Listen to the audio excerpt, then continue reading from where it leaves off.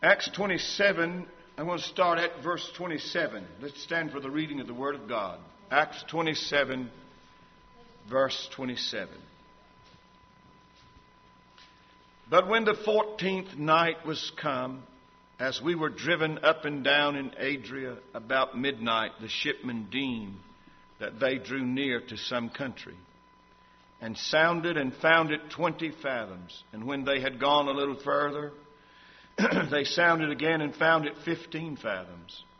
Then, fearing lest we should have fallen upon rocks, they cast 4 anchors out of the stern and wished for the day. And as the shipmen were about to flee out of the ship, when they had let down the boat into the sea under color, as though they would have cast anchors out of the foreship, Paul said to the centurion and to the soldiers, "Except these abide in the ship, ye cannot be saved." Then the soldiers cut off the ropes of the boat and let her fall off. And while the day was coming on, Paul besought them all to take meat, saying, "This day is the 14th day that ye have tarried and continued fasting, having taken nothing. Wherefore I pray you to take some meat, for this is for your health. For there shall not an hair fall from the head of any of you." And when he had thus spoken, he took bread and gave thanks to God in the presence of them all. And when he had broken it, he began to eat. Then were they all of good cheer, and they also took some meat. And we were in all in the ship 216 souls, 276 souls. And when they had eaten enough, they lightened the ship and cast out the wheat into the sea. And when it was day, they knew not the land, but they discovered a certain creek with a shore, into which they were minded, if it were possible, to thrust in the ship. And when they had taken up the anchors, they committed themselves into the sea, and loosed the rudder bands, and hoisted up the mainsail to the wind, and made toward shore. And falling into a place where 2 seas met, they ran the ship aground, and the forepart stuck fast, and remained unmovable, but the hinder part was broken with the violence of the waves. And the soldiers' counsel was to kill the prisoners, lest any of them should swim out and escape. But the centurion, willing to save Paul, kept them from their purpose, and commanded that they which could swim should cast themselves first into the sea and get to land, and the rest, some on boards and some on broken pieces of the ship. And so it came to pass that they escaped all safe to land. I want to take my text, or my title, from verse 33. While the day was coming on, I want to preach to you about the day is coming on. Father, we're thankful, we're grateful, we love you. Our hearts are full when we think of God's goodness, the privilege that we have to worship you, the privilege that we have to be with God's people. Father, I pray that you'd bless us this morning in the house of the Lord. May the Word of God find space in us, take root in us, bring forth fruit in our life. Anoint me, Lord, that I'd be able to speak as the oracles of God. And we'll give you the glory and honor in Jesus' name. Amen. You may be seated. The day is coming on. I intend to preach an allegorical message this morning. And this is not my ordinary way of preaching.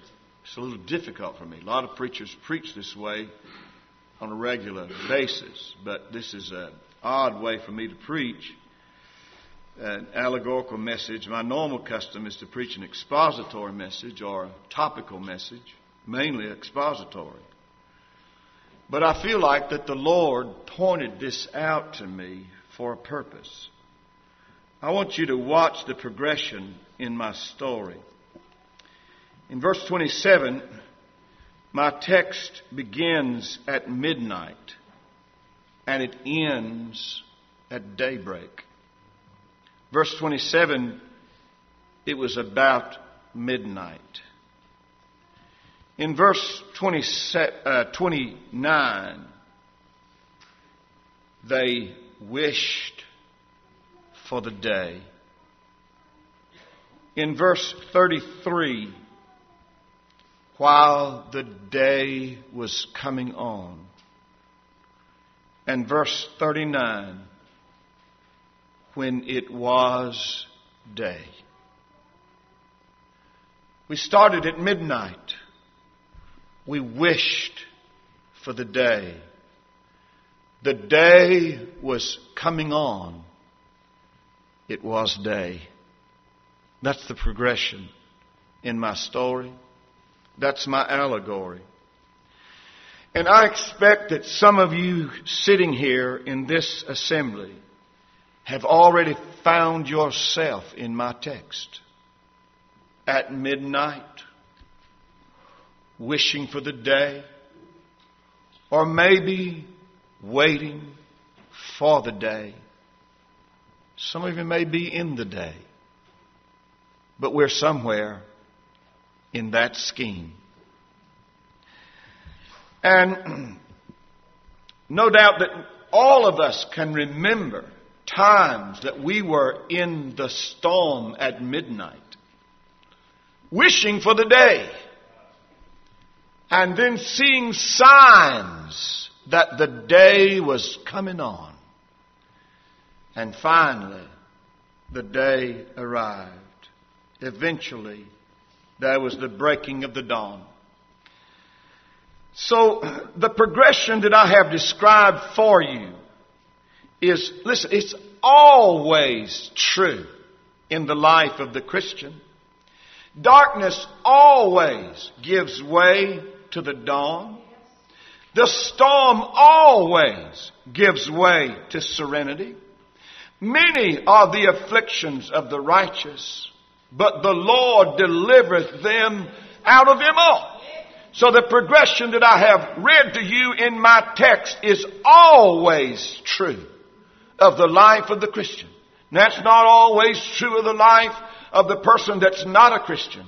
But I can assure you this progression is always true of the life of the Christian. Midnight, wishing for the day coming on, and it was day. Hallelujah. This is the progression of the Christian life. In my text, Paul is on his way to Rome as a prisoner on board a ship. And this ship has been battered by a terrible tempest for 14 long days. It has been many days since these travelers have seen the sun or the stars. No break in the clouds. No break in the storm. 14 days of terror. On the sea in complete darkness. No sun. No stars. And these people on board this ship have no means of navigation. And even if they did have means of navigation, their ship is caught in the grip of a horribly strong storm. So the darkness and the tempest has brought despair to all hearts on board the ship. Verse 20 says, all hope that we should be saved was taken away. It's midnight. It's dark. There's a terrible tempest upon us. And all hope is gone that we should be saved. Have you been there? Have you been there when in the tempest and in the darkness you despaired? Maybe you're there now. You run out of hope. You run out of answers.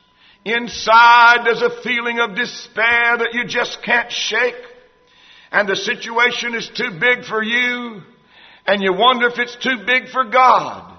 And you're just in despair over the circumstances of life.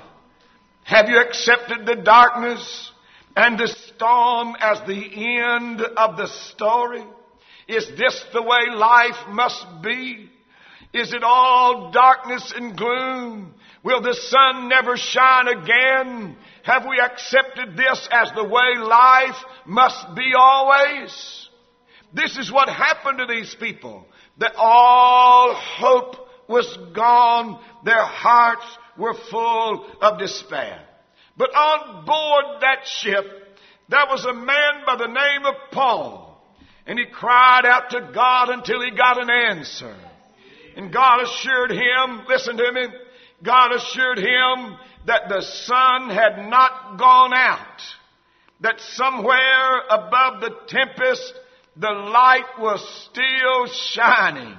The sun had not gone out. It was still burning in the heavens. Somewhere ahead, the day will break. Somewhere ahead, the storm will end. And Paul said, an angel of the Lord stood by me this night. And he assured me that no life would be lost on board this ship. This man heard from God in the midst of the storm. And he spoke his faith to those people on board that ship, assuring them that the God that he belonged to, this God had promised him there would ultimately be no loss of life. And by now, these sailors and travelers had learned that Paul had a connection with heaven.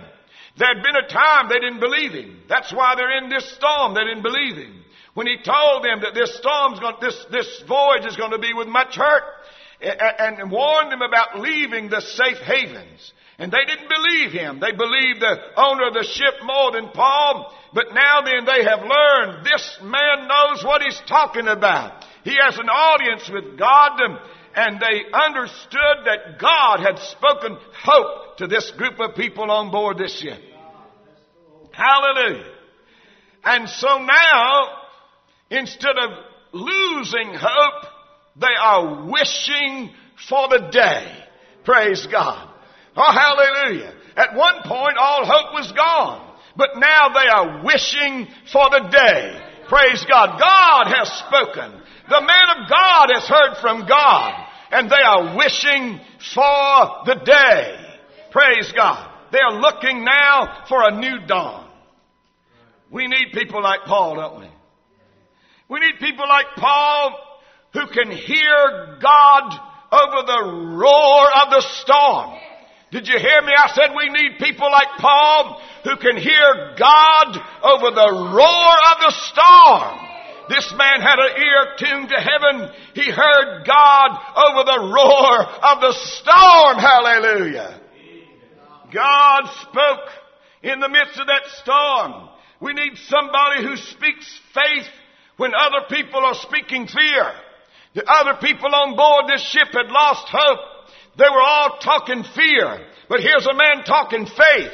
Here's a man that's heard from God. Here's a man that's got an ear that he heard God over the roar of the storm, and he's spreading faith to the people on board this ship. God has spoken. We're not going to die. We're going to live.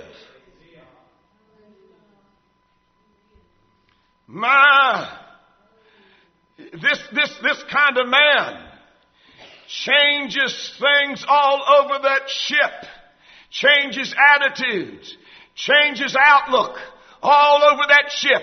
This man with faith, this man that's heard from God, changes attitudes all over that ship. I've heard from God. I know God has listened to our prayers. Hallelujah. And all over that ship, people begin to wish for the day. They begin to get hope in their hearts because somebody heard from God in the midst of the storm. Somebody that encourages those caught in the storm to dare to believe we will survive to see the day. We will survive to see the sunshine again.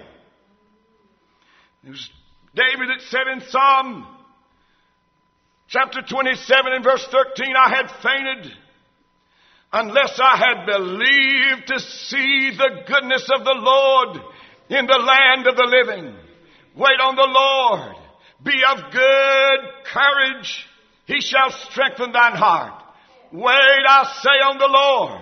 Brother, we will faint unless we believe to see the goodness of the Lord. Where? In the land of the living. Praise God. Wait on the Lord.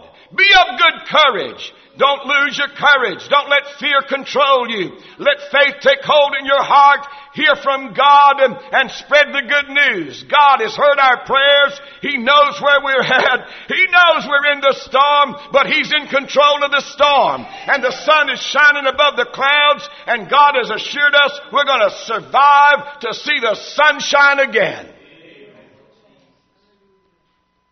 My Lord, help us to hear you over the roar of the storm. The 10 spies came back from Canaan. They observed, the 12 spies all observed the same thing. 10 of them come back and said, we can't take that land. There's too many obstacles out there. And 2 of them come back and said, we are well able to take that land. God is for us. God has promised us this land. We are well able to take this land. 10 against 2. Understand that the hearts of people are often inclined to receive bad news. And they received the bad news. And they rejected the faith of the Caleb and Joshua. But listen, I'm preaching to you this morning to try to get you to understand that the sun is shining somewhere. In the midst of your storm, the sun is still shining. God is still listening to our prayers. God is still speaking in the storm. And God's still in control of the storm.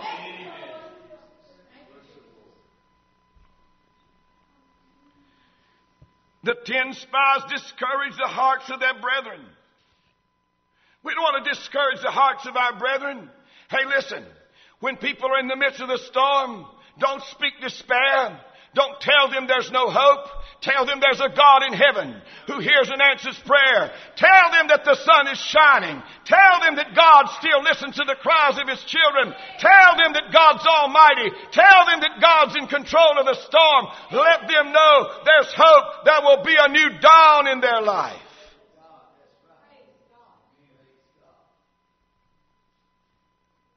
Y'all, I'm feeling this. I'm feeling this. After prolonged darkness, they started seeing signs of daybreak. Verse 33 says, while the day was coming on. Woo! Hallelujah. While the day was coming on, red streaks in the heavens, golden rays breaking through. Praise God. While the day was coming on, darkness began to flee. They're praying for the daybreak and looking for signs of the dawn. And I want to tell you this morning, don't give up in the deep darkness. Because as the song says, the darkest hour is just before dawn. Hallelujah. Sometimes we give up in the darkest hour when the sun's just about to peep over the horizon. But God is on the throne. Hallelujah. Praise God. And He has never forsaken His own. And the sun is a-shining somewhere, and it's going to break in your life. The dawn will soon break in your life as well. In our scheme of marking time, we speak of the morning and the evening in that order. And our history outside of Christ, our life outside of Christ, is a life full of disappointments and empty promises. We are accustomed to the day turning into night, morning into evening. But God marks time differently. He speaks of the evening and the morning. He starts with the evening. He ends with the morning. The evening and the morning were the first day. So as a Christian, we learn that life moves in a different direction. When we come to Jesus, life begins to move in a different direction. Not from morning to evening, but from evening to morning. We move from the night to the day. From the darkness to the daylight. We have been brought out of darkness into marvelous light. For the unbeliever, life ends in death. For the believer, death ends in life. We go different directions. For the unbeliever, eternal darkness reigns in his eternal home. But for the believer, eternal day reigns in his eternal home. Never no night, never no darkness. Jesus is the light of that place, and the sun never sets. For the believer, eternal day reigns in his eternal home. For the unbeliever, his pleasure turns into eternal pain. But for the believer, his pain turns into eternal pleasure. So, I want to encourage you, hold on, saints. Keep looking for the morning. The day will dawn. The shadows will flee away. There will be a new dawn in your day just down the road. And what the Bible encourages us to do is not to get ready for the darkness, but to get ready for the day. This is what Paul says in Romans chapter 13. The night is far spent. The day is at hand. Hallelujah. Let us cast off the works of darkness and let us put on the armor of light. Brother, the night is far spent. The devil has had his day. In our history, in our personal lives, we have been in the storm. We may be in the storm right now. Darkness may surround us. We may be traveling in the darkness this very morning. But I can assure you that the night is far spent. The day is at hand. The Lord will bruise Satan under your feet shortly. Did you hear that? Shortly, the Bible says, God promised the Romans that the Lord will bruise Satan under your feet shortly, he said. It's not going to be long until Jesus hears and answers prayer. Thundering above the storm is the voice of God. I will never leave you nor forsake you. We can boldly say, the Lord is my helper. I will not fear what man shall do unto me, because God is our helper. Hallelujah. Oh, the day broke.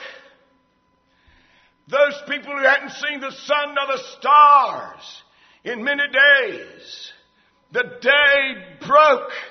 Hallelujah. They all made it safe to land. Counted them. 276 souls safe on the land, because God promised in the midst of the storm, nobody's going to be lost in this storm. I'm telling you, brother, it can be that way in our storm as well. If we will be like Paul and go to God in the midst of the storm and listen for the voice of God in the midst of the storm, nobody be lost.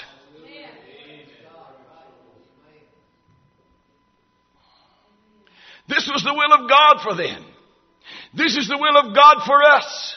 That in the midst of our storm, in the time of our darkness, nobody be lost. God is still on the throne. And He still cares for His own. And God still hears and answers prayer. Praise God. Hallelujah. Y'all, I don't know. That's not my ordinary way of preaching. But that's what the Lord laid on my heart. I got up January the 1st and opened my Bible. And this is where I was reading in my regular Bible reading. Acts 27. I never saw it before in my life. I saw it. God pointed out to me. Randy Webb was at my house. I went downstairs and said, Randy, I will show you what the Lord showed me. He said, that's for me. That's for me. But it may be for you too. Midnight. wishing for the day. The day coming on. It is day. That's the way we're going. That's where we're headed.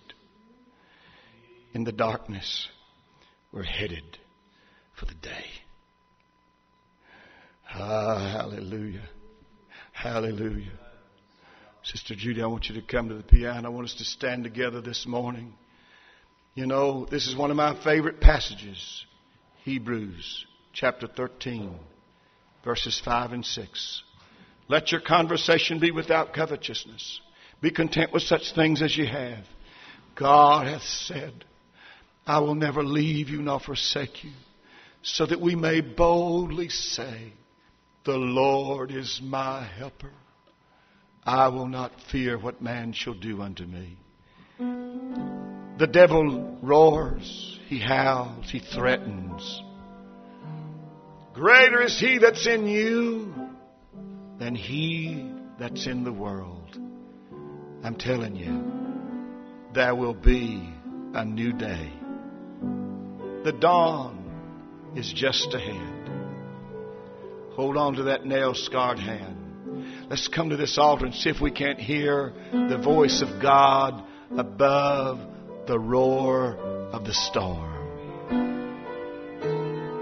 You're not going to perish.